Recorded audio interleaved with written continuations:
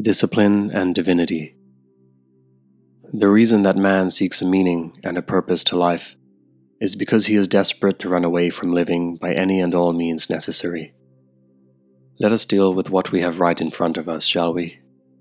Let us examine that which has stared us in the face since the day we were born. The premise under which we have lived our lives, and that which is being preached to the masses, is the idea that if you pay for something today, you will get it tomorrow. The idea that you should do something because it's good for you. No matter how logical this idea sounds, it destroys our lives. Why? Because we live our lives following precepts and prescriptions in exchange for a tomorrow which absolutely never comes. Never. I have a better idea, and I'm going to literally stake my life upon it. My friend, I do not do this in order to prove anything to you, for if I did that, I would immediately distance myself from the authenticity of the idea and place myself into the world of ego. And the world of ego is the world of a living hell. And there is no more accurate description that I can give. I have placed my life in the hands of this idea because there is no other way in which I wish to live my life. I wonder if perhaps this is what life has been trying to teach me all along. But perhaps I was too ignorant to see the writing on the clouds. If someone were to say to me, "You must be disciplined," I would tell him to sing his sermons somewhere else, for I don't follow prescriptions. Why? Because prescriptions don't have the power to reach the bloodstream. It has nothing whatsoever to do with whether the message is correct. It has everything to do with the vehicle of its transmission. For instance, there are many subjects in science, philosophy, and mathematics that I find to be incredibly interesting. But if you present them to me or anyone else in the package of school and assignments, I'll toss them in the trash. If someone says that we should be disciplined, are they correct? To be honest, I would never even get to the point of entertaining the word disciplined, because the word should would get caught in my throat. Should is a deal breaker. It is the most ineffective vehicle for a transmission of any idea. If someone is going to use should, they might as well replace it with should not, because no one is going to listen. Let us discuss the matter of discipline authentically, shall we? We spend our lives hoping for this and dreaming of that. We spend our lives working toward things. We work today for a better tomorrow. And this is precisely the understanding under which we are given the prescription of discipline. Forget about tomorrow, my friend. Why talk about something which no one in the history of civilization has ever seen? Let us also forget about today. For everything that is not right now is simply a tomorrow. The coming afternoon is a tomorrow. The next 5 minutes is also a tomorrow.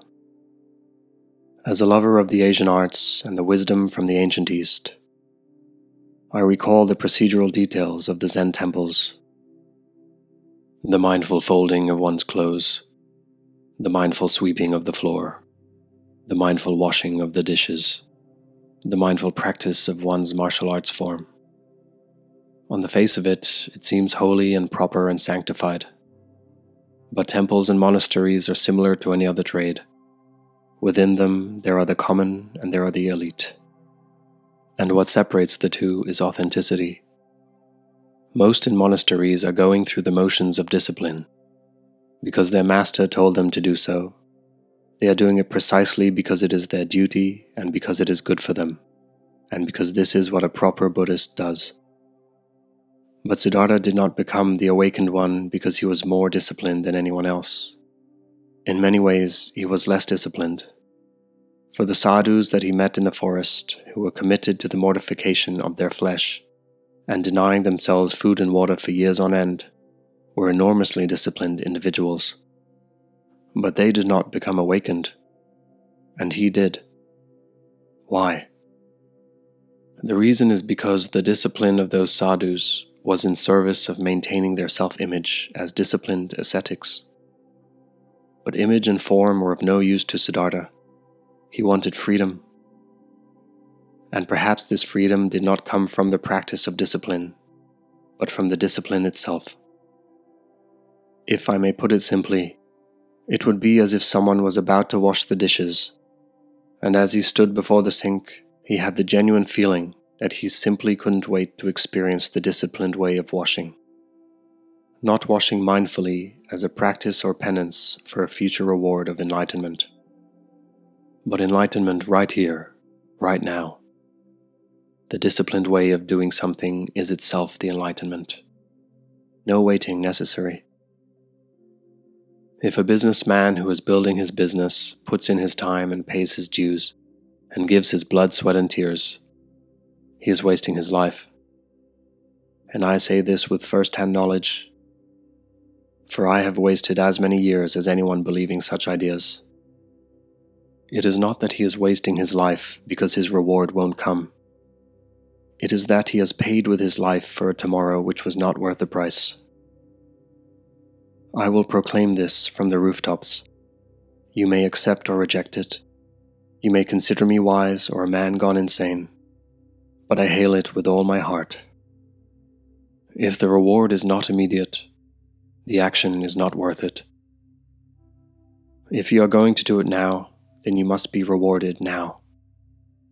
For if you are not, you have signed a faulty contract. To live every action with discipline is perhaps the way to instant divinity. A disciplined stride, disciplined speech, disciplined breathing, disciplined stirring of the warm soup. A wholly disciplined micro-existence. What does it mean to walk and speak disciplined? How will you know? This question is not answered by words after the action takes place. It is answered by the intention before the action commences. For where there is sincerity, failure cannot exist. Any principle or idea that you are considering, do not ask yourself if it is worth doing. Ask yourself, is it worth devoting your life to? For devoting your life even to answering such a question would not be a wasted life.